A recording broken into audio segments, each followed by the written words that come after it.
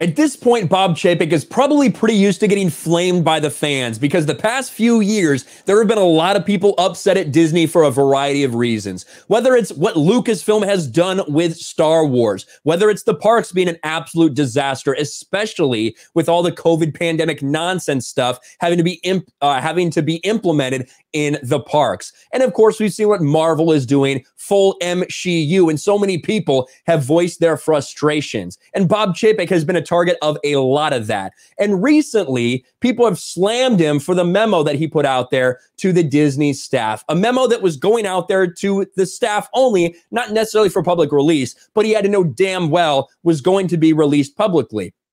One of the things that people had a problem with was the third pillar of what their focus is on, because it's so anti everything that Disney has been standing for. A third, relentless focus on our audience. And we'll get into specifically what that means. But the backlash was pretty strong for Bob Chapek after this because people can tell they don't actually mean this.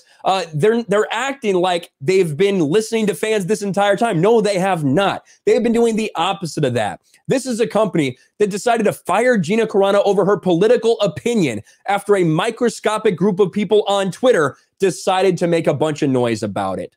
That is not listening to your audience. You have people at Lucasfilm constantly shitting on fans. You have them doing things with these series that people aren't asking for, that people don't want, because they want to put their identity politics into everything at Lucasfilm and at Marvel Studios. So no, you haven't been listening to your audience.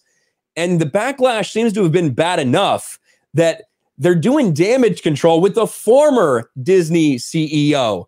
A former Disney CEO, Michael Eisner, had to come out and say, I'm a big fan of both Bobs. Former Disney CEO talks streaming cinemas and selling tops. And I just thought it was interesting that you needed to have, Michael Eisner come out and kind of do damage control for Bob Chapek because of how mad people were after he came out with that plan to move forward. I wanted to get to some of these quotes. Amid widespread criticism for Disney CEO Bob Chapek, former Disney chief Michael Eisner had nothing but positive things to say about the current CEO. I'm sure Michael still has a lot of Disney stock, doesn't he? I'm a big fan of Disney. I'm a big fan of both Bobs. Yes, I hired him, Chapek. Is he the same executive as I am or Bob Iger is or anybody else is? He is his own guy. He was very good at Disney when I was there. He took our home video business from rental to a sell-through business that was very risky. He did a very good job in the parks. I am a shareholder. I think he's going to do very well. What are the odds that Michael Eisner was randomly just going to do an interview and talk about Bob Chapek days after all of this backlash for him? I don't think it's very high. I think they're running damage control because the reaction to this pillar, this is how it's described. We're a big company with many constituents and stakeholders, all of whom have a place in our decision making. But at the end of the day, our most important guide, our North Star, is the consumer. Right now, their behavior tells us in our industry that the way they want to experience entertainment is changing and changing fast thanks to technology and the pandemic. We must evolve our audience, not work against them. And so we will put them at the center of every decision we make. That's not an apology. Some people are trying to spin this as, look, they're focusing on fans. No, this is not saying we've been doing things wrong. This is saying we're going to continue to do things the way we have been and evolve with you guys.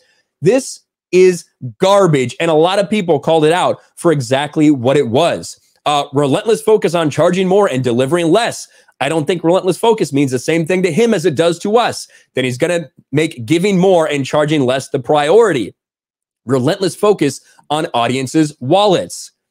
More so here. This is a train wreck they're talking about Bob Chapek. Fans, Disney fans slam train wreck Bob Chapek on social media. Let's see some of these. I mean, next Bob will charge people to breathe in Disney. So no lies here. He's a train wreck. Eisner without a good decade. Chapek needs to go immediately. A lot of people frustrated, whether it's Star Wars, whether it's the park experience, which so many people are bitching about constantly. I see that because I follow Jay. He does park hopping. I'm not a big fan of theme parks. I think a lot of you guys know that. But to see the amount of people, even Disney shield bloggers that have been complaining about the Disney parks, a lot of stuff is going wrong for them. So much so that I think they kind of dragged Eisner out there to do an interview in the aftermath of all this to cover for him. Not good news for Disney. Not good news for Bob Chapek. But hey, good news for us who despise the way Disney's going, because maybe this will continue. Maybe the fans will continue to be outraged and push back against Bob Chapek and the garbage that Disney's pumping out. Thanks for watching, everyone. And a huge shout out to my patrons. I appreciate you guys so much. Want to follow me on Twitter or Instagram? Check out the description below. You'll find links to my P.O. box and my Patreon as well. And I'll talk to you guys later.